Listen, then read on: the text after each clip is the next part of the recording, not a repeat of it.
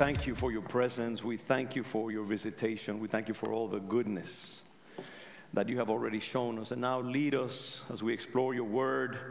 And take over, Father, and give us your revelation. And give us hearts and minds that are able to process your rich truth. In Jesus' name, amen. Amen. I want to invite you to go with me to the book of Ecclesiastes. And as you know, those who have been attending for the past few weeks, we've been engaged in this journey through the book of Ecclesiastes, which is kind of a counterintuitive book. It's not an easily accessible book that just kind of bubbles over with joy that is obvious. Actually, it can be a grim book as it begins with this dictum that all is vanity. Vanity of vanities, all is vanity. And as you know well, Solomon takes his sweet time in showing us all the reasons why we should get depressed with this failed world that we live in, condemned to a dead end, sort of. And yet, as I've said earlier, out of that diagnosis, out of that conclusion, that the world is kind of like a circular cell, as we saw in one of our sermons, where you just kind of repeat the same things over and over again, where he says there's nothing new under the sun. And by the way, there's this expression, under the sun, meaning, the perspective of the man, the woman who doesn't know God, the man, the woman who is just, entombed in time and space, in history, in their own life, and is not able to look up beyond the sun into eternity. And so for that individual particularly, as we see, for example, in existentialism, this philosophy that is so 21st century, that, says there's no exit. It's one of the famous plays by Jean-Paul Sartre. This idea that we are in a cell, we can't get out, there's only silence, and the only thing that awaits us is just, or that redeems our life, is this utter freedom that we have, which is really an abyss. It doesn't provide too much comfort for the individual that is just within reason and time and space. And so he speaks a lot about this dead end of the world, this dark diagnostic. But then, surprisingly, out of that conclusion, he extracts one of the most impassioned calls to joy. And we've been meditating on that. Surprisingly, over and over again, this dark, somber book calls us that precisely because the world is a dark place, and death ends it all in a way. And, all that we aspired to and struggled for and stressed out for in this world, at some point it comes to an end, and, the reset button is pressed. Precisely because of that, we should live joyfully. We should live life meaningfully. So if you look, for example, and we read that verse last Sunday, in chapter 9, Ecclesiastes, verse 9:7, it says, go eat, therefore, after all this dark stuff that he goes through, he says, go, and it's almost like there's a therefore, eat your bread with joy, drink your wine with a merry heart. These are all metaphors of joy and enjoyment of life. For God has already accepted your works. And you remember that we talked about that last Sunday. This approval of God, this preemptive approval. How many of us know as believers that we are approved definitively by God? You know that when you begin the Christian journey under the justice that Jesus Christ earned for all of us, you begin with a big A in the exam. And whatever you do in life, in your Christian journey, that A, that not just passing, but excellent passing the test, because Jesus Christ passed it for you, and you are within that A, then you cannot fail. God approves of your work. I think that Solomon, when he wrote that, wasn't even aware of how prophetic, so many times the writers of Scripture experience, he was being. He was speaking about that approval that we have earned through Christ, that salvation, that fullness of acceptance that we have experienced. And then he says, let your garments always be white, and let your head lack no oil. Solomon, again, he was a poet, so he's using metaphors of how how encompassing, how full our celebration of life. It's a call to celebration. Really, that major tone that Solomon establishes in Ecclesiastes is really what has drawn me to that book over and over again. This call to joy, which is, by the way, so New Testament. The words of the Apostle Paul ring in my ears. Rejoice. I say it again, rejoice. And Paul is saying that literally in a cell. I mean, Solomon puts us in a kind of a cosmic cell. The world is a cell, and you're encased in it. Well, Paul was in a literal cell in a Roman jail. And yet somehow, out of that darkness that he finds himself in, he's able to give this call for all of us to rejoice. And that's really the mystery of the gospel.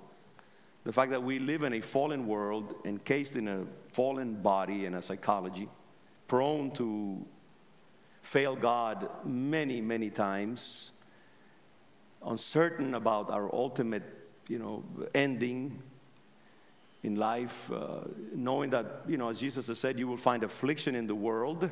But then, the gospel always irrepressibly says also, but like Jesus says, in the world you will find affliction, you will find suffering, but take courage. I have vanquished the world. And that I have is also you have, I have, we have, through the power of Jesus Christ. So, Scripture is very realistic. That's the thing that touches me about, the gospel. When it is preached correctly, it doesn't negate, it doesn't gloss over the dark periods, the struggles, the agonies, the failings, the sinful nature that we live in. But then it's able somehow to extract this cry and this invitation to joy, to celebrate. And you've heard, I'm just summarizing here so that those of you who are visiting, who have come for the first time, understand where we're going here.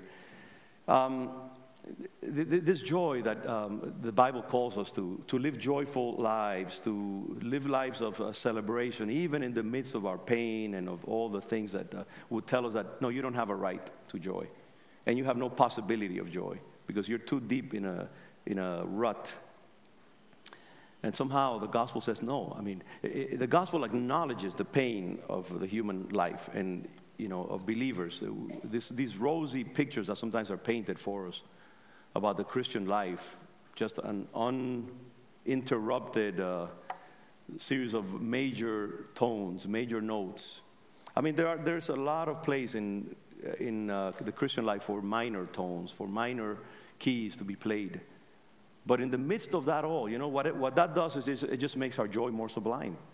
It makes it more textured. It makes it much more dense and rich and almost cosmic. The joy of the believer is a joy that has gone through a lot of dark moments and a lot of dark visions, but then always out of that rises with the tone of blessing and joy. And so this is the central element of the book of Ecclesiastes. And I made a point Sunday about being intentional about living in that joy, because the world will not give you that joy.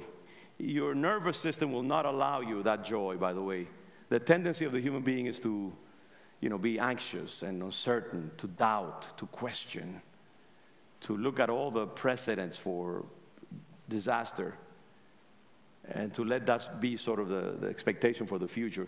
And God says, no, you live joyfully. There's a call to joy that is there. And I'll get a little bit more about that. So again, the point being, out of this dark world, joy can be salvaged.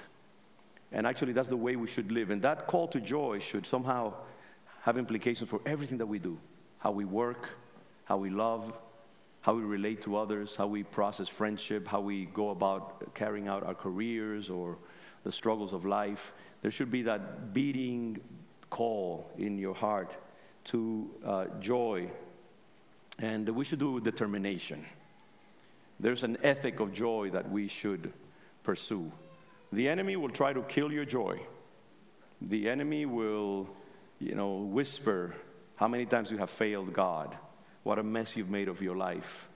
How many times you squandered wonderful opportunities. How undeserving you are of that joy and of that treasure that God has for you.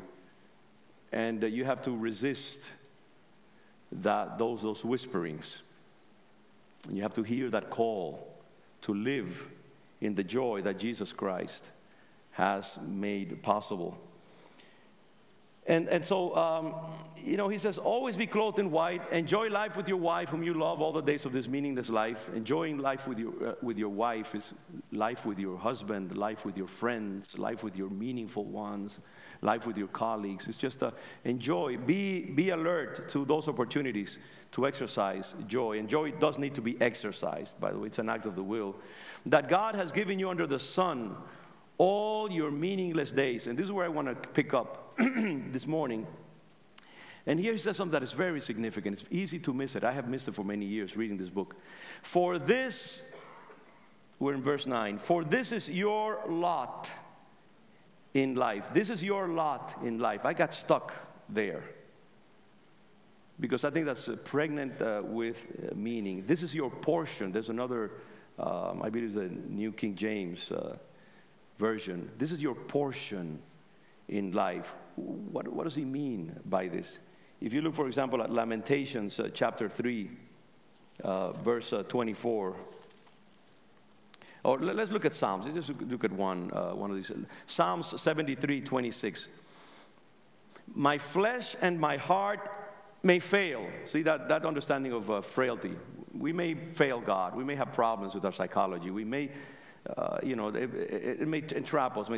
But God, that's what enables Solomon to go from darkness to light. But God is the strength of my heart and my portion forever. Yeah, the book of Lamentations, says something very similar. 3:24, I say to myself, the Lord is my portion, my lot. Therefore, I will wait for him. So, this is the idea that joy is our lot in life as believers. The New American Standard Bible states, for this is your reward. This is your reward in life. This is what you're supposed to do. This is your main and only thing. This is your destiny. Solomon in Ecclesiastes 5:18 says, this is what I have observed to be good, that it is appropriate for a person to eat, to drink, and to find satisfaction in their toilsome labor under the sun during the few days of life God has given them, for this is their lot. In other words, this idea, this is your mission. As a believer, you have to get in touch with your joy. You have to live an ethic of joy. This is something that you should not miss out on. I think many of us don't find joy in life because we don't realize that there's a call, there's a mission calling to enjoy life, to find ultimate peace and meaning and stability in the core of our being. It's this statement that he makes repeatedly over the whole book, and I do counsel you to continue reading the book as we go through it. You may have possessions, you may have a great reputation, you may have made a lot of money, you may have become very successful in life, but if you have no joy at the center of your being, then, unfortunately, it's a mess. Ecclesiastes 4, verses 7 and 8. Again, I saw something meaningless under the sun. There was a man, he's picturing all of a sudden, he's providing a metaphor for us. There was a man, a vision here, all alone. He had neither son nor brother. There was no end to his toil. This is why I think if there's any book in the Bible that is 21st century, it is the book of Ecclesiastes. It's written by a redeemed existentialist. And because he has gone through this, he has seen all the possible expressions of life, the good and the bad, the sublime, the achievements, and so on and so forth, and he can speak with great authority. So he's speaking about a man who may be himself at some point in his journey. There was no end to his toil, because speaking to people who are driven, who are missions-oriented, who are A-types, control types. They want to make something of their life. They work hard. They come home at 12 o'clock at night because they've been toiling at the office the entire day. Or they've been writing that paper until 4 o'clock in the morning. And they live like that, driven, compulsively. There was no end to his toil, yet his eyes were not content with his wealth. And then this is the fateful question that he asked himself. For whom am I toiling? He asked. And why am I depriving myself of enjoyment? This too is meaningless. A miserable business.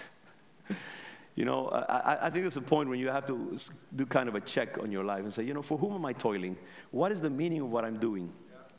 Why am I killing myself? Am I finding joy, meaning, purpose, stability in the core in what I am doing? And then Ecclesiastes 6, verse 1 to 3. I have seen another evil under the sun, and it weighs heavily on mankind. God gives some people wealth, possessions, and honor so that they lack nothing their hearts desire. But God does not grant them the ability to enjoy them. And strangers enjoy them instead. This is meaningless. A grievous evil. How many people out there, and maybe some of us here, would fit that image? Because it doesn't have to be, you know, a CEO of a large company. It can be your own work, you know, in a factory. It may be your motherhood. It may be being a housewife. It may be driving Uber. And we have to check on ourselves periodically in life and say, you know, how's it going, brother or sister? Are you enjoying life? I mean, and you know, I'll point it out maybe prematurely. The joy that the Bible calls us is not, you know, this easy, facile, fun. It's something that has gone through the meteorite shower of struggle, doubt, self-questioning, and somehow is able to move through onto the other side. And so we have to ask ourselves continually, you know, how's it going? How's my joy? How's my meaning? Because again, it's not just about joy in the emotional sense of the word. I think meaning is a more authenticity, satisfaction in the deep sense of the word. A man may have 100 children, verse 3, and live many years, yet no matter how long he lives, if he cannot enjoy his prosperity, and he adds, and does not receive a proper burial. This is the poet in him. I say that a stillborn child is better off than he. You know, it's all about that. Believers measure life and excellence and success in a very different way than the man or the woman on the street. We have to always, whatever you do, and I speak to the young people here who are right now listening particularly, it's a good time when you're young to commit yourself to paths with heart. That's an expression that's not mine. In the famous series in the 70s, and I'm dating myself here, when I was in college, you know, the Don Juan series. Read about it. It's not Don Juan, the Don Juan of Italian literature. It's Don Juan of some peyote chewing Indian in one of the deserts of New Mexico. It's an interesting book, series of books, by the way. But, you know, Don Juan tells his mentee, Carlos, you know, choose a path with heart. And I think it's an important thing, you know, because if you live your life just doing things because, you know, your parents want you to be a doctor, they want you to, you know, make the money and sort of redeem the family name, and you're doing it because of that, then something's wrong. As you live life, it has to have meaning. It has to have substance. It has to be the path of a warrior. You have to live life and have the courage to choose that which gives you meaning. Solomon is saying that at the end of the day, the work that we do in life should allow us, at the very least allow us, and really, if not outright, produce in us joy, fulfillment, a sense of purpose in life.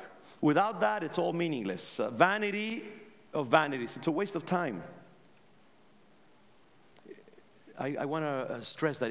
In other words, our basic assignment in life, the main reward for all our efforts, should be happiness and the enjoyment of life in the fullness of what those terms mean. Because I'm not talking again, you know, Hakuna Matata, you know, just don't worry, be happy. That's no. Christianity, the happiness, the joy goes through the cross. It's the happiness of Sunday resurrection that has gone through the, you know, the depth of the tomb, the darkness of internment in the abyss, and that then has seen God raise us from the dead And then can really, it's that, as the Bible says, Jesus, because of the blessing that was put before him, went through the cross. There's always the cross. The cross is the kind of what we call the bookmark of the Christian life. It is there, in the background always, but then giving our expression of joy extraordinary value and power. If we work day after day and we kill ourselves making money, pursuing a career, and we're not deriving joy or meaning in our work or in life, then we need to re-examine our priorities and have the courage to transfer our energies someplace else, because there will be a price. It sounds simplistic, but our main assignment in life is to find true joy. And ultimately, that joy can only be found through Jesus Christ. Knowing that eternity awaits us, knowing that everything that we are doing here is preliminary, it's just a rehearsal, it's just an enactment of mysteries before God. But that what truly has meaning is what lies at the end, that eternal life. And it'll be something that we cannot even imagine how rich it will be. We should not find ourselves killing ourselves at work, stressing out, sometimes feeling exploited, living a dry, sterile life, and be content with that day after day. If you're a student, put whatever you want in there. But there has to be more. We need to have the courage to pursue meaning in life and in what we do. It's not enough just to make money, have a reputation, succeed in that little enclosure that you find yourself in. You have to break through that and see from the 360-degree perspective of God. If our activities and our work are not providing some level of joy or meaning for us, then something is fundamentally wrong. We need to re-examine our life and ask ourselves whether we are investing our efforts correctly. So there's this thing about our lot in life. In other words, hey, this is your destiny, this is your calling, this is the main thing in your life. But, he expands on that. This idea that joy is our lot in life, our reward, it introduces something else. If you really examine that deeply, it says to me that joy is my inheritance. It's your portion in life. Joy is my birthright. It should be. In other words, this is an important distinction there. It has, I think, logical, philosophical significance. I can identify with that as Christian. Your birthright, your right as a believer, is to have the joy of the Lord. Joy is my natural destiny. It is my default position, if you will. Both here on earth and in the coming life, Christ has taken away the sting of death and the victory of the grave. And therefore I can rejoice while I am in this world, because this is what I am. This child that has been recreated by Christ is born with the document that says, joy is yours for the taking. That's my birthright, made possible by the death of Jesus Christ on the cross. What consequences come out of that recognition? If through Christ my right is to live joyfully, then that changes everything. Because then what I have to do is to, remove all the obstacles that prevent my pre-existent, I say preemptively declared joy from manifesting itself. Remove. Comes to my mind, somebody asked, I think it was Michelangelo, having done this extraordinary statue, executed it, and they were wondering how was it possible to produce such a sublime piece of sculpture. And he said, all I did, I removed all the excesses that prevented this beauty from manifesting itself. In other words, he took that block of marble, he had in mind what was encased in it. It was beauty, it was sublimity. He just took out all the excess, and there it was. And I think that's the idea. When you assume that joy is encased within you, that you have this germ of joy pulsating within you, you have this embryonic presence of joy. It's there. It comes with the birthright. And all you have to do is just take out the details. Remove the dictates of your nature, my nature, the anxiety, the stress, the self-doubt, the self-condemnation, the darts of the enemy that say you don't have a right to that. It's not possible to achieve that. Remove all of those things, because the joy is in there already. It's not like you have to create the joy or get the joy. It's rather discover the joy within you. It's the gifting of God in you. I think, does that make a difference? It makes to me. Because all I have to do then is just rescue what is my portion. I think, and the Bible always speaks in those terms. Paul says to Timothy, I command you, or I commit you to fan into flame the gift of God, what? That is within you. It's within us. You know, the blessing of God, the power of God, the agency of God is within us already. We just have to say, Lord, I have it. I've received it. You've given it to me. Now I move in it. And then you begin taking small steps of joy, or taking small steps of gifting, believing that you have it. And all you have to do now is fan it into flame. That means that you have a responsibility. You know, you have to take the extra busy businessman or the extra busy student has to, at some point, actively, heroically put down the books, or close the legal documents that they're dealing with, and say, you know what, I'm going to spend some hours with my wife. I'm going to go out and have a good meal. I'm going to take a jog. I'm going to sit down and repair my nervous system. I'm going to have some time of meditation with the Lord. I'm going to take a nice walk. I'm going to smell the roses in my life. That's what Sabbath is all about, by the way. Sabbath is the most courageous thing that you can do. And that's why God made it a command in a way, because our tendency is not to celebrate Sabbath. Our tendency is, you know, there's still one mountain of dishes to wash, a bunch of clothes to press, one more piece of homework to do. And all of that, you know, is those obstacles, that piece of stone that prevents the joy that is in you from manifesting itself. And you have to take a risk.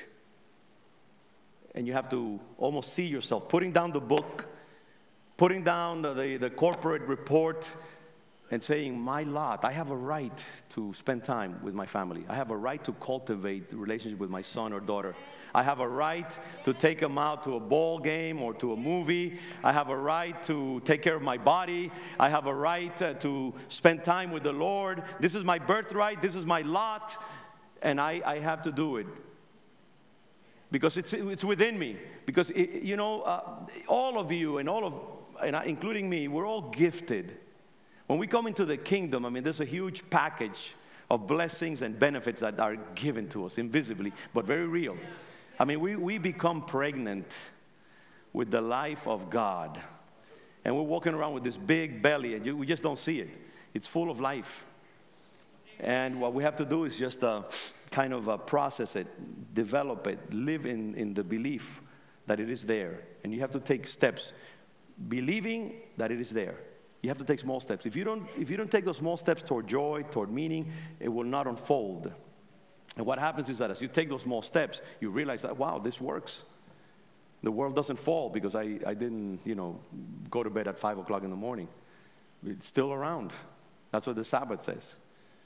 And then you realize, okay, so I can take a little bit more and a little bit more. And then you find that balanced life of joy where you work hard as heck, but you also enjoy life. And, you know, finding that balance, that's the thing. I want to talk a little bit about that before I'm through here. If through Christ my right is to live joyfully, then that changes everything. Now, I want to step into actually truly new territory. Look at Ecclesiastes 9, verse 10, because this is part of his own meditation on joy. He just expands it a little bit more now. So he says, rejoice, enjoy life, and so on. And look what he says in verse 10, following that obvious call to joy. He says, whatever your hand finds to do. I love that. Again, the imagery of the poet. Whatever your hand finds to do, do it with all your might. I want you to take that verse and make it an emblem, a mantra for your life.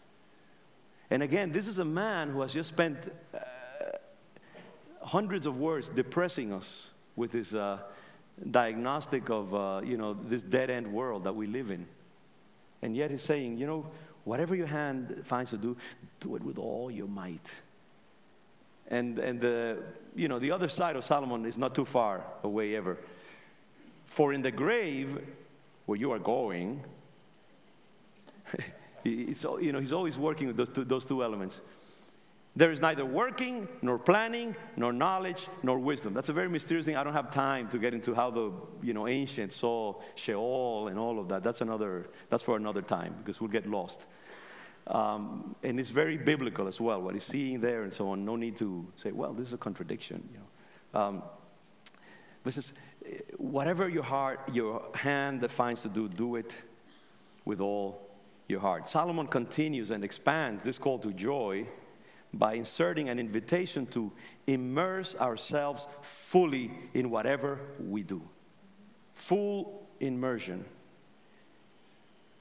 Because as I said earlier, it is possible for this invitation to joy, just enjoy the woman of your life all your life, never lack white garments, oil on your head, and so on and so forth. It's possible for this invitation to joy to be interpreted as just, have fun. Enjoy life. Don't take anything seriously, because the world is messed up anyway. Just go from place to place like a dilettante and, like a little bird, or bee. Enjoy the different flowers and the tastes. And don't stay too long for anything, because it's all a mess anyway. Don't worry. Be happy. Just, try different things. No. Instead, Solomon is counseling us to live life intentionally. Mark that word. Live life intentionally with a sense of purpose, being fully committed to and making sure that whatever we do it with excellence, giving it our full attention. Again, it reminds me of Colossians chapter 3, verses 17 and 23, because it's all the Holy Spirit speaking, thousands of years between, or several hundred. And 3:17-23 Colossians says, again, echoing, and whatever you do, whether in word or deed, do it all in the name of the Lord Jesus, giving thanks to God the Father through him. And then verse 23, he says, whatever you do, work at it with all your heart. It's the same thing. How practical is that? He says, as working for the Lord, not for human masters, since you know that you will receive an inheritance from the Lord as a reward.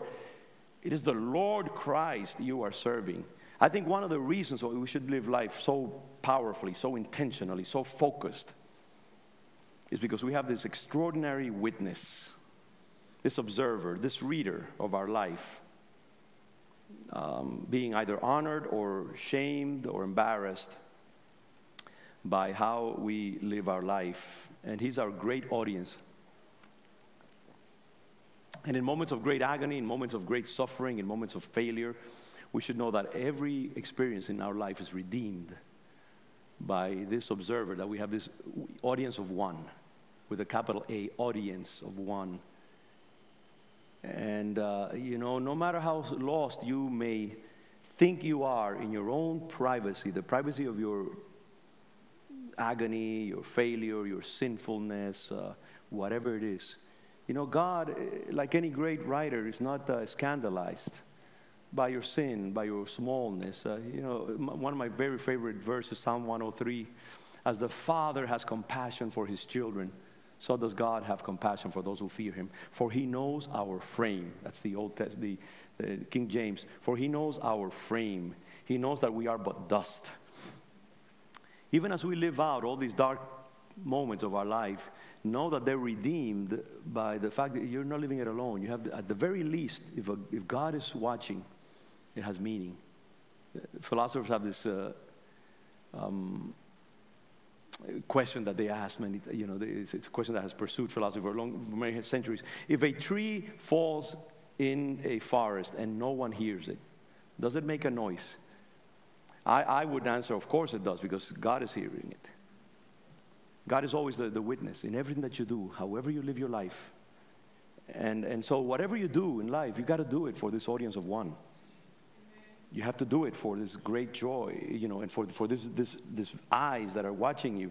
You should live life fully, intentionally. Do it with all your might, because you're acting for an amazingly sophisticated audience. As part of this ethic of joy, Solomon invites us to remain focused in whatever we do, to embrace it fully. We should never do our work in a distracted, half-hearted sort of way. Rather, we should be fully committed to it, giving it our best. I maintain that Christians should be the best employees in the world. They should be the best fathers and mothers. They should be the best leaders. And I don't want to put too much pressure on you. They should be the best human beings in the world. And this should be so not only because we have the mind of Christ that helps us to, know what that means, and that enables us to excel in the things that we undertake, but also because as Christians, we are called to live a life of determination and purpose, to live life according to a pre-established vision that we have established for ourselves of excellence and greatness in whatever sphere of life we are engaging. I think when you live life according to a vision, that changes everything. And this has to be a vision of greatness. And I mean all of us here, every one of us here. Because we have defined specifically what it is that we want to become. And then we pursue it with determination and with the help of the Holy Spirit. I'm going to put Michael on the spot here. And I think I read something ages ago when you were coming to Gordon College.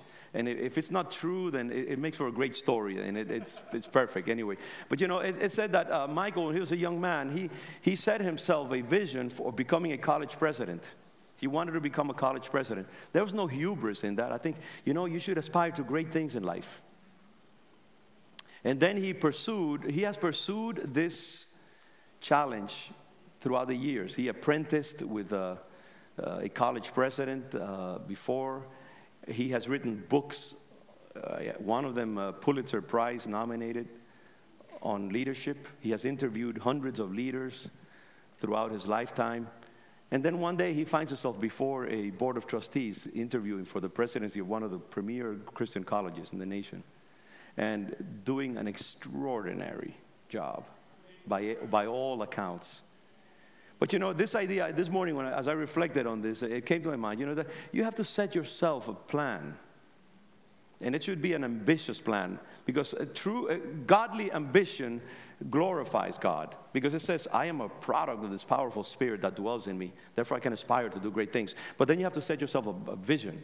What is it you want to do? It may be something as I don't know what the word would be, but as simple as I just want to live a successful life. I want to be a successful human being.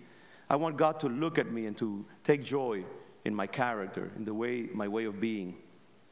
I told myself I wasn't going to use this image, but I will anyway, this example. I have two daughters. We have two daughters. And I hope when I finish, if they see the video, they'll feel good about what I'm going to say here. But I have two daughters, Sonia and Abigail. You know them. And, Sonia is the quintessential professional woman. Harvard and Yale School of Business, lives in Europe with her husband. And, she's always wanted to, she learned to cook late in life because she was not interested in that. And has become actually a good cook. Maybe a chef, I should say. I don't want to offend her too much. But anyway, she has adopted that ethic, and she has become good at what she does. Abigail, since she was a little girl, wanted to be a mom and a wife.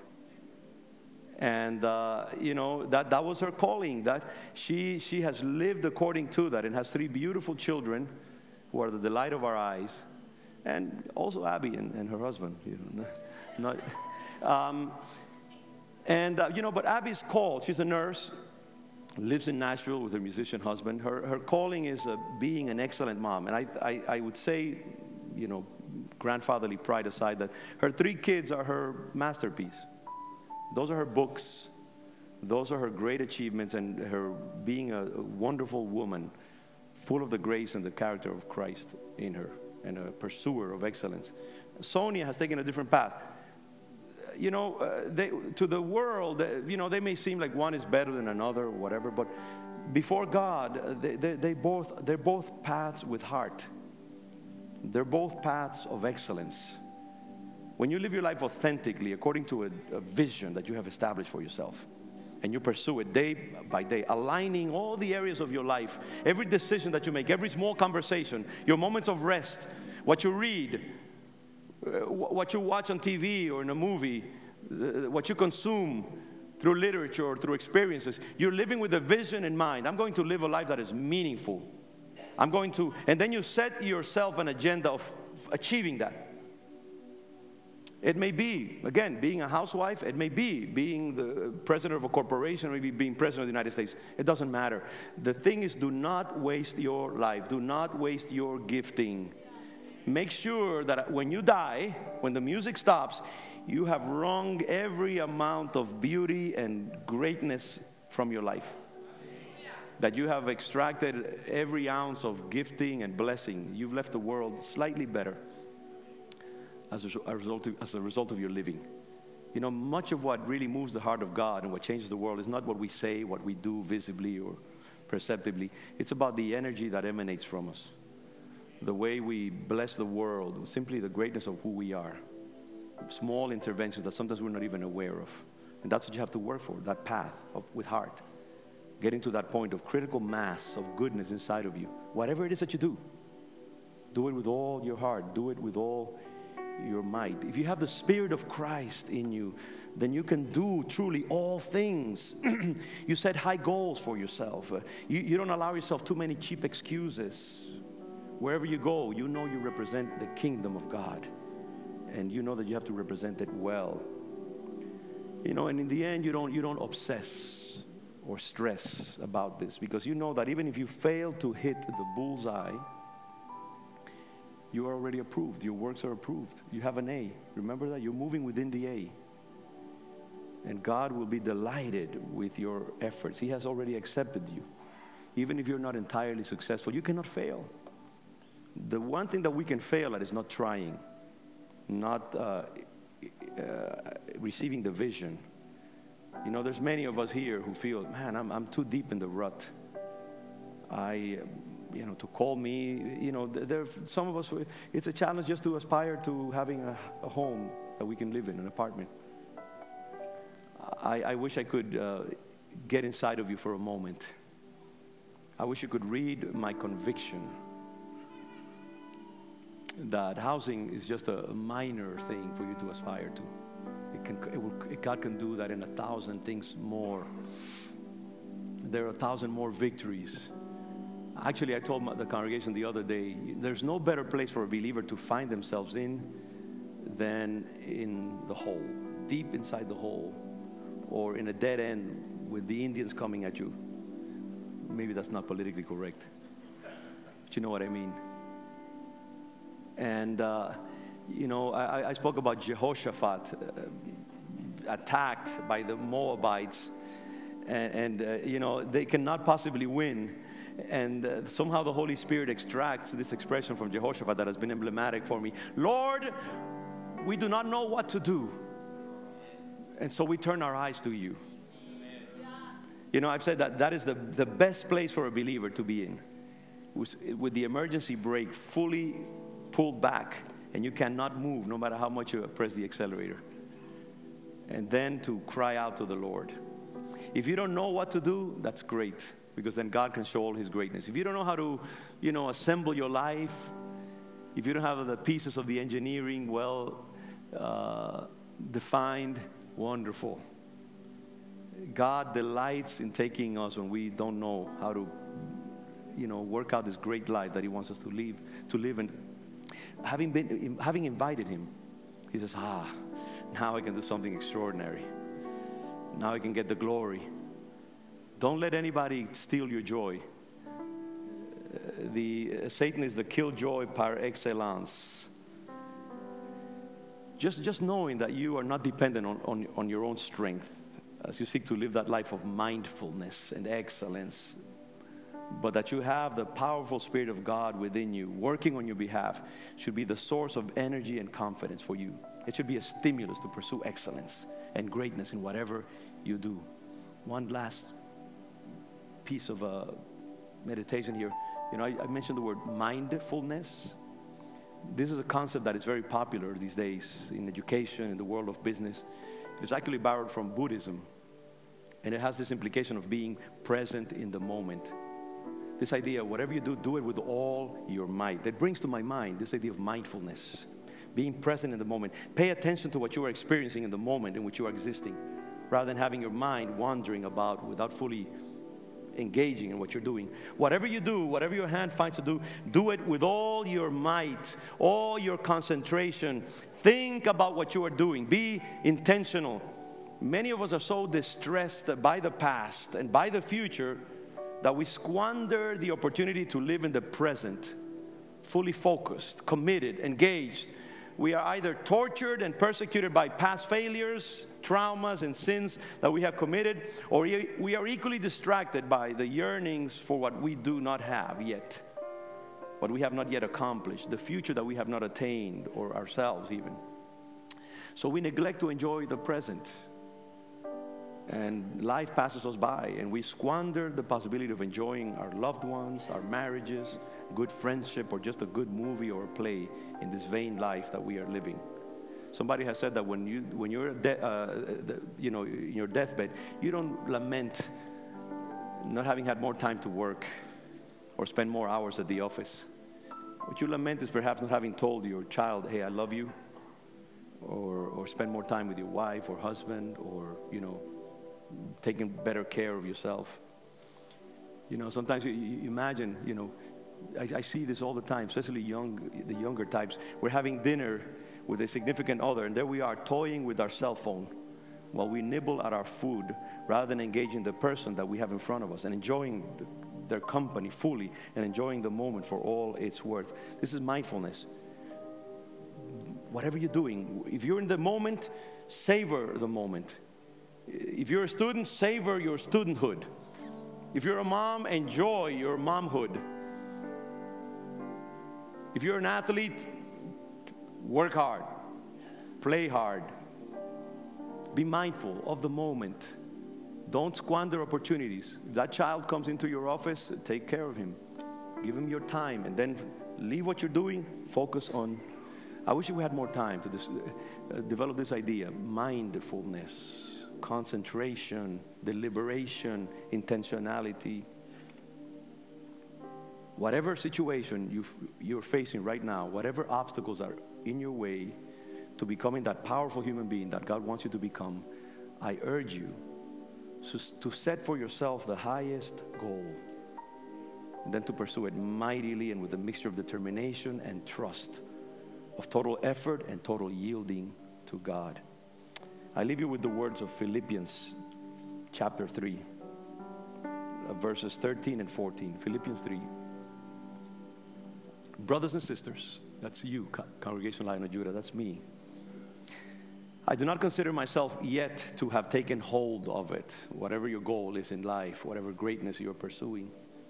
But one thing I do, forgetting what is behind and straining toward what is ahead with full determination, full decision, I press on toward the goal to win the prize for which God has called me heavenward in Christ Jesus. I pray that the Lord will help us today, tomorrow, always live like that. The prize is joy. The prize is greatness. The prize is excellent. The prize is a meaningful relationship with Christ. The prize is illuminating the world, even briefly, with your life and your excellence. The prize is finding meaning as you live and you walk through this path with heart. The prize is becoming Christ-like. The prize is reflecting the excellence, the greatness, the beauty of the kingdom of God in whatever place you find yourself in. Now strain for that in a godly way, trusting that you will achieve it as you go. There's no failure possible for the believer empowered by the Holy Spirit. Would you bow your head with me? Father, your words are seeds of life, and they fall within our sensibilities, and then they do what is according to their nature, regardless of us many times. And we appeal to that life that is in your word this morning that has gone into us. I pray that we'll be able to remember, even if we don't remember, the seeds of life in it. Disseminate, distribute the life in your words through each of us here this morning. We want to live, we want to be pleasing unto you, Father. And we want to enjoy this world that you have put us in. And then we revel and we thank you, because it's just the beginning.